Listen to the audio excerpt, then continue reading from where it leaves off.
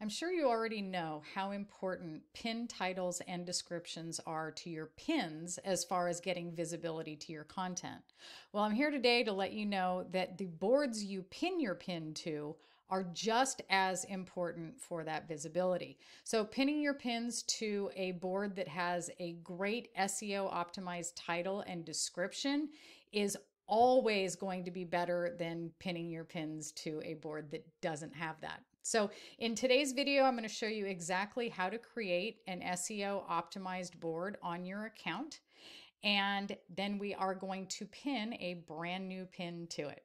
So if you're just joining me today, my name is Jen Tokenyuk, your digital CEO, and this is day 4 of our Pinterest reboot. So on the first 3 days, what we did was we created a pin, we created an SEO optimized description, and then we also embedded that pin using HTML on our blogs. So today we're going to create that brand new board to be able to pin the pin to and help it get maximum visibility from Pinterest. So first thing we're going to do is you want to be on your own account, and we're going to go down and click boards. Okay. So one thing I want you to notice is that I do have board covers on most of my main boards, and board covers, if you're going to create them, which I highly recommend, they're square, which seems totally wrong for Pinterest since all of the images on Pinterest are supposed to be in that 2/3 image dimension. They want square for your board covers. So if you're going to be creating them in Canva, just use the Instagram template because it is a large square pretty image. You want to make sure that your board covers are branded to your account. So you want to make sure that you're using your, typical fonts and colors, and keep them real clean. You don't want them to be real messy looking. So just a few words and, something kind of cute in the background, and you're good to go. When you go to upload them, I'm going to show you where to do that, but I highly recommend that you create board covers for your main boards. If you don't have board covers, let me scroll down to the bottom. I'll show you what a board looks like that doesn't have a board cover. It looks like this, and it's constantly changing. It just looks kind of messy and not as professional. So if you want to have a really good user experience for, people visiting your account, and you want to look really professional, create board covers. So now we are going to create a board. Okay. Now on day 2, we researched a lot of keywords and hashtags. So what I want you to do is keep those keywords and hashtags in mind. So whatever your keywords were on day 2 for the brand new pin we created, I want you to use those as your board name. So my new board is going to be Pinterest tips for bloggers. Okay, and you don't want to click the visibility. We don't want this to be a secret board. Secret boards are amazing for stuff that doesn't fit the niche of your account. I'm celiac, so I pin a lot of gluten-free recipes. I pin a lot of crochet patterns. I pin stuff for my kitchen, but that's not in the niche that my account is in, and it can actually hurt my account if I start pinning willy-nilly. Pinterest will get really confused as to what my account is about and limit my visibility until it can figure it out. So you don't want to do that. So here we go. We're going to create this board. Now, when we create the board,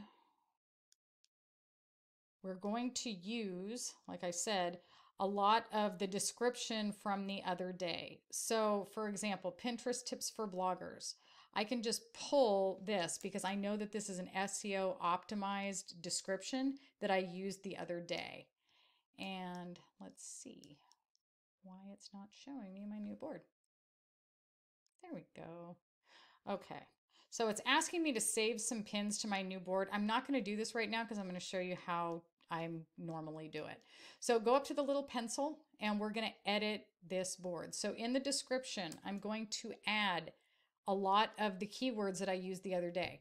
Now, we don't want to use hashtags here. They don't get it any extra visibility, and you may as well use the space to put in more great sentences that will actually help that board get more visibility, because Pinterest tips for bloggers is going to have stuff to do with traffic. It's going to have stuff to do with social media.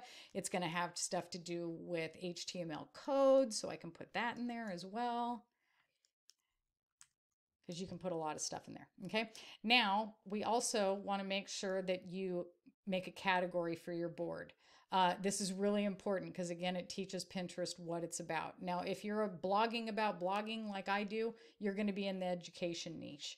But you can see that there's a lot of stuff here: health and fitness, technology, you name it. But if you're a blogger about blogging like I am, or Pinterest, or teaching people how to get more traffic online, you want to use education. Again, this is not a secret board. And we don't want any collaborators. But if you did want to make this into a group board, you could start adding people from here. Okay. So let's see. We're going to save this board. All right. And now what we're going to do is we're going to go find some pins to actually go on this board. Okay, so I'm not quite sure why this is handing me these options, so I'm going to go find my own. So I'm going to type in Pinterest tips for bloggers, because I want the top pins for that on my board. Okay, and I know it may seem totally counterproductive to be pinning other people's pins on your board, but it's not, because the goal here is to teach. Hold on, Pinterest tips for bloggers. I'm going to do this as quickly as I can while I'm still talking to you. But we want to teach Pinterest as fast as we can what our new board is about. Okay, so it is about Pinterest tips for bloggers. So the best way to do that is to go find the top pins that Pinterest already thinks are the best pins for this topic. Okay, so I'm going to go and I'm going to save, I don't know, anywhere between 10 and 20 of these top pins. Obviously skip the promoted ones because they have nothing to do with you. So Pinterest tips for bloggers. And then also just make sure that they're actually about Pinterest.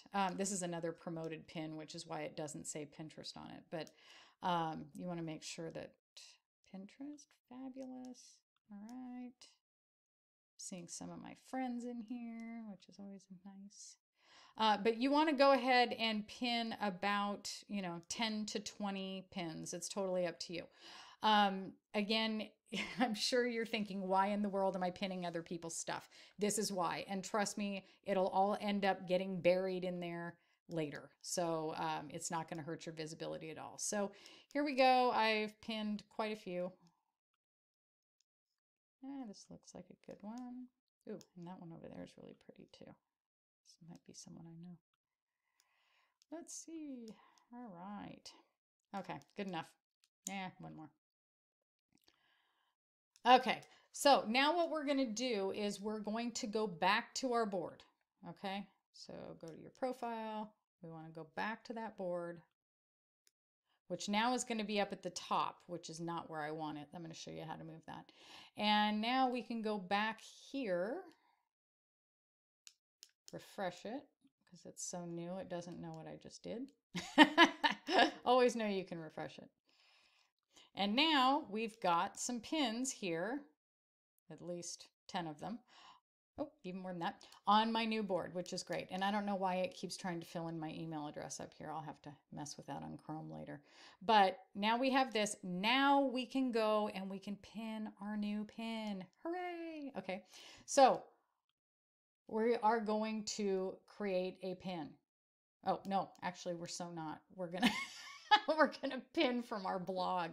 So go ahead and I want you to head over to your blog. I'm going to head over to mine.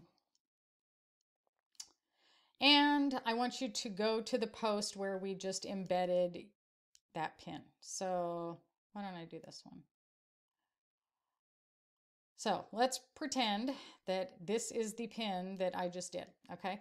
So I'm going to go here and let's pick one. Okay, I have quite a few pin images that I can choose here, but I'm going to pick this one. So go ahead. If you've put in the HTML code and followed all the other steps, you're good to go here. So just hit save.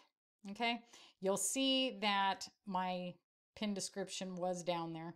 There it is. So this is what we put in with HTML code. It's sitting there. It's all good to go. We're going to put this on Pinterest tips for bloggers. And hurrah! Half the time I click see it now and it doesn't show it to me. So just go back over to Pinterest and we'll go back. All right, and we're going to refresh because I need to see that pin. Because now we're going to add our title. Okay, there it is. All right, hit the little pencil and see how this, all my hashtags are in there. Everything that we put in with the HTML code on our blog is here. And now I am just going to